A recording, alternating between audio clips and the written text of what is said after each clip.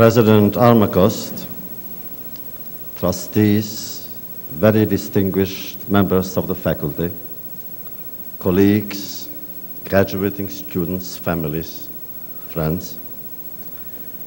As a child, I learned the virtues of gratitude. A person may be measured by his or her ability to appreciate words of friendship and moments of grace.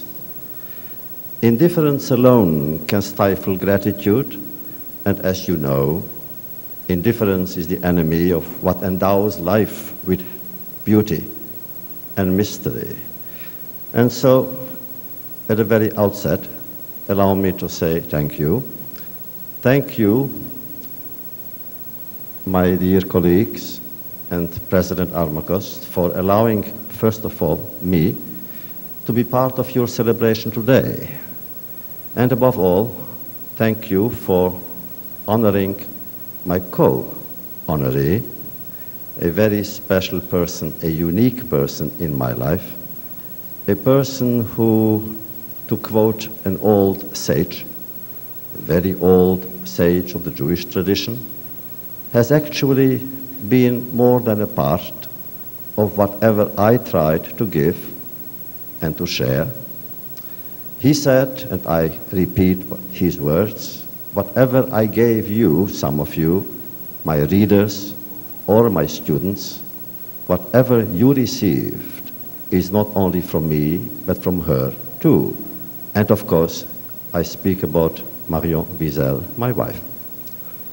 Now, in truth, I like commencements. I have taken part in many.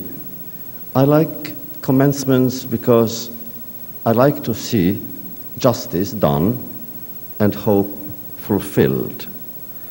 I like to witness your accomplishments. I like to see the joy on your faces. I like to sense the hope that you personify.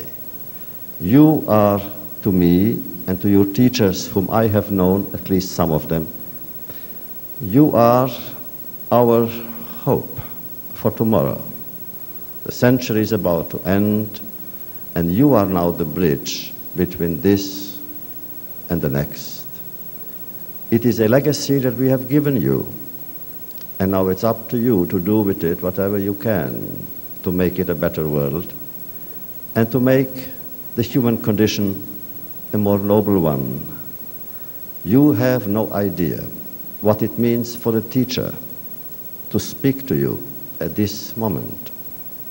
You have no idea the anguish that fills our hearts, because we believe that when we had the same opportunity, when we were your age, the world was much uglier and the heart emptier. Now, what did we try to teach here at Eckerd and at my school at Boston University, or in my books as a writer and teacher? A few words, I think, are in order about this very special institution. It all began here in this hall. I came 7 years ago, invited by President Armacost to give a lecture.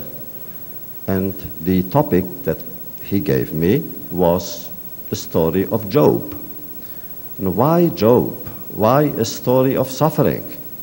Is it because he thought of the listeners who would suffer, or about the lecturer who will suffer? I came, and I think both suffered.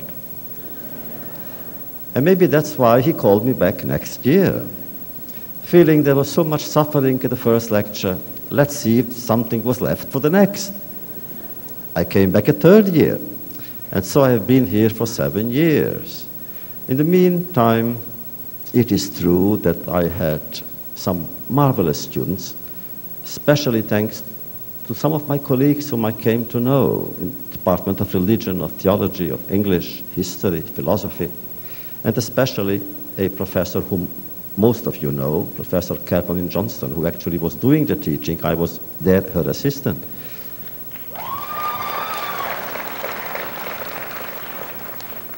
But then I realized that so many of you are so good.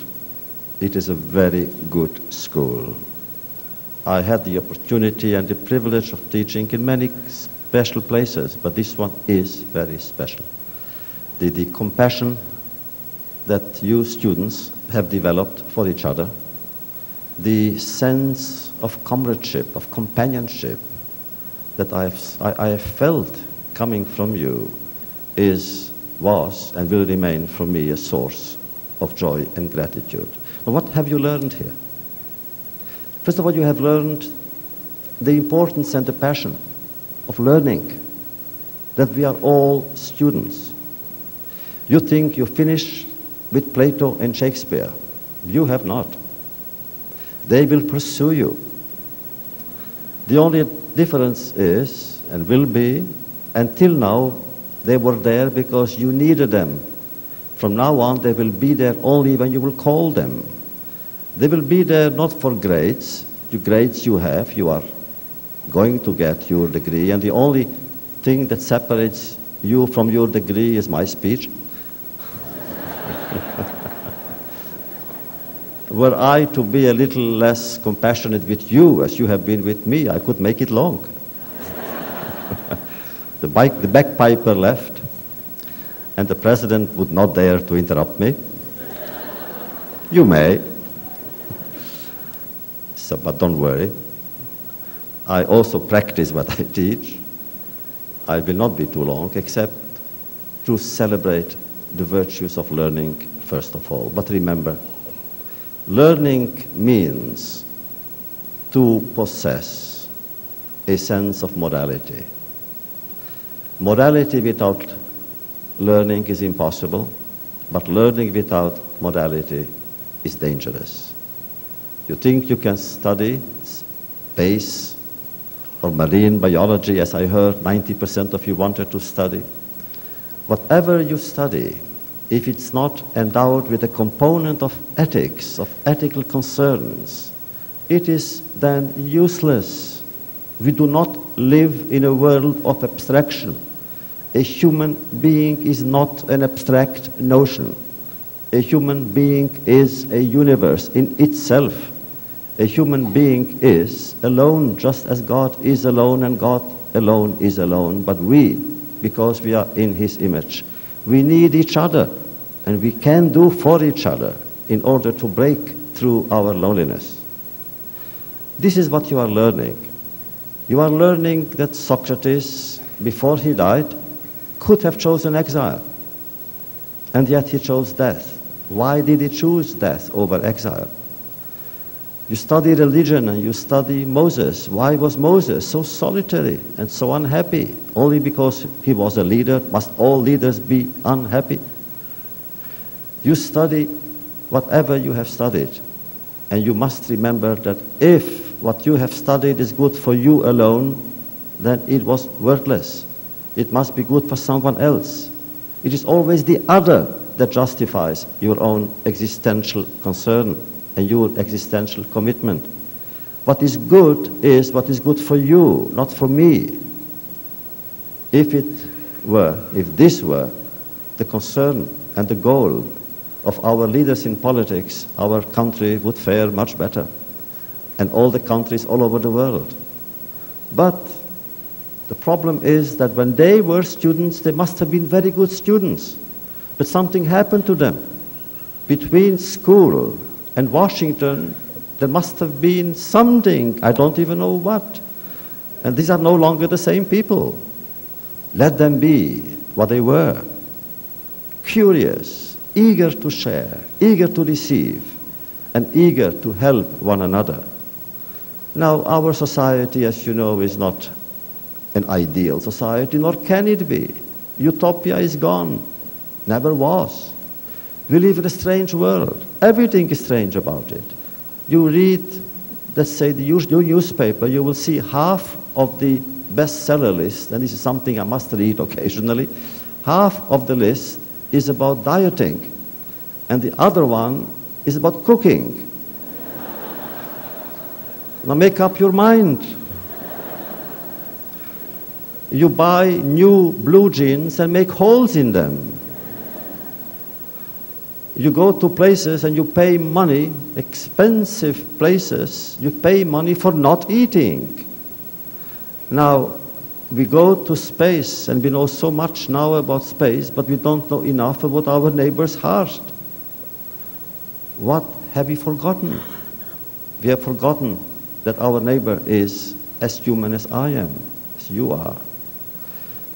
Our century, the one that is just about to leave, has been a violent one, cruel in many ways. 2 world wars, 2 totalitarian ideologies that brought about maledictions on the human condition and the human being.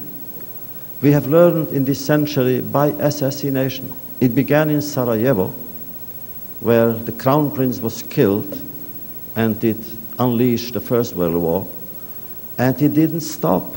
It went on and on.